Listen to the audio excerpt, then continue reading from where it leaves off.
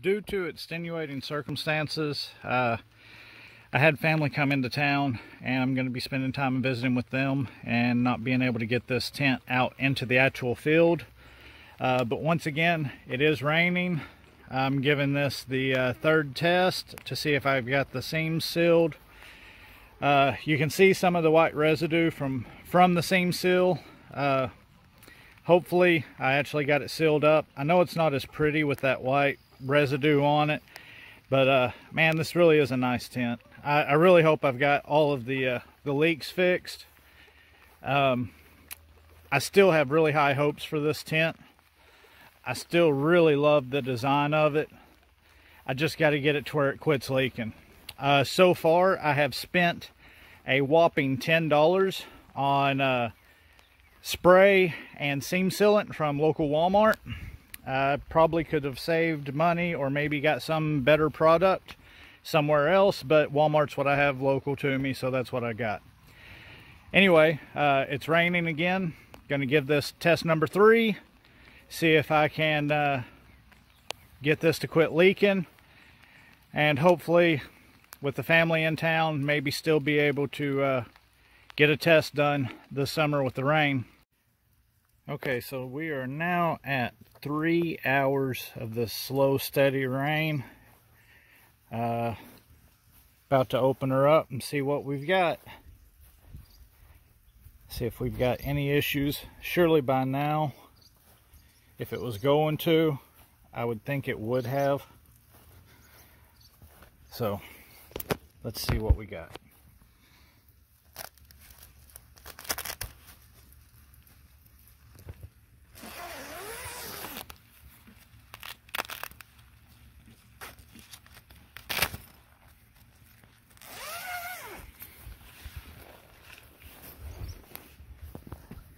And we're in.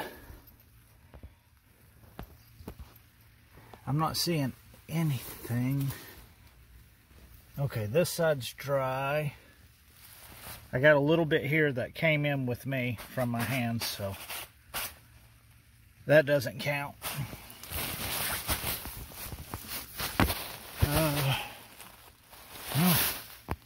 It's dry. All right, so I think I finally got her fixed up.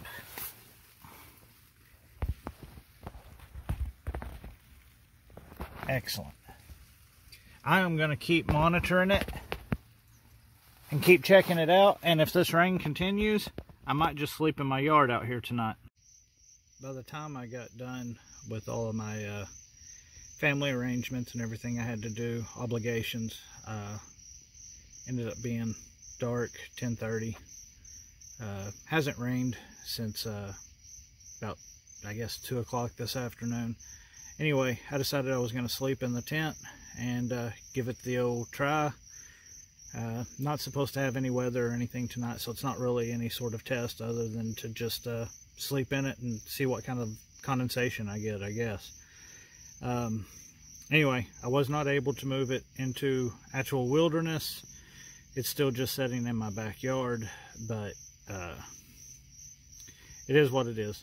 I was hoping for some rain. I was hoping to actually be in the wild, but I just got what I got. That's all I can get. Anyway, I'll see you guys in the morning. Good morning, everybody. So I just woke up. It's 5:45 in the morning. Made it through the night okay, and the Trekker won. It didn't rain or anything, so unfortunately the 20% chance we had, nothing ended up happening. So yeah, so it was just sleeping in a tent. No extra way to test anything. Yesterday it rained for a little over 2 hours. Slow, steady rain. Had 0 leaks after doing the seam seal for the second time. So apparently the first time I didn't do a very good job on it. The second time I did. I got it. So for the price of the tent and for the price of materials to do the seam seal, which was $10, the tent is $44 if you have trekking poles, and $64 at the time I'm filming this if you don't have trekking poles and you get the trekking poles with it. So at the high end, $64 plus $10 for supplies from Walmart for the waterproofing. I think you're still well covered. I mean, you're talking $74. If you do have trekking poles, it's even less. If you have trekking poles, you're looking at $54. $54 for a sub 2-pound tent. Come on. I mean, you're not going to beat that anywhere, I don't think. Now let's see, for the pros, I love the size of the tent, the design of the tent, and the weight of the tent. The design, super easy to set up, super quick. I like the minimalistic part of it. The weight, like I said, less than 2 pounds. I like having the big vestibule. Now, the things I don't like about the tent were the fact that I did have to do the seam seal. And River Country Products is going to be looking into that. They're going to be fixing that with the video that I showed them and the emails we've had back and forth. They said that they were going to be adding more seam seal and that it would be just a matter of time until they were able to get that done. They're working on their Trekker 2.2 right now because it is a more popular tent than the Trekker 1. So that brings me to the next con, which is a pro and a con. I like the size of the tent, but at the same time I can see where if you get stuck in the rain for several days, the size of the tent will become a hindrance. If you had to live because of bugs or insects or, you know, your mosquitoes or whatever, if you had to live with your mosquito netting on the door right there, oh, you can't really see it, sorry.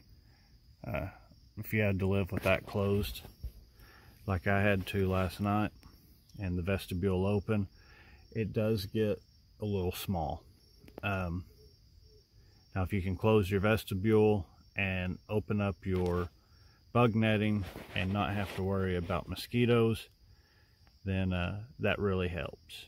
It really does. But that would be a con, is if it was heavy rain or heavy bugs and you had to live inside the small area without being able to use your vestibule. So that's where the size becomes a con. One last thing is I did get condensation, which it did rain yesterday. Very high humidity all night long. So there is some condensation. Let me see if I can see it for you guys. Okay. Here we go. You can see we got condensation here.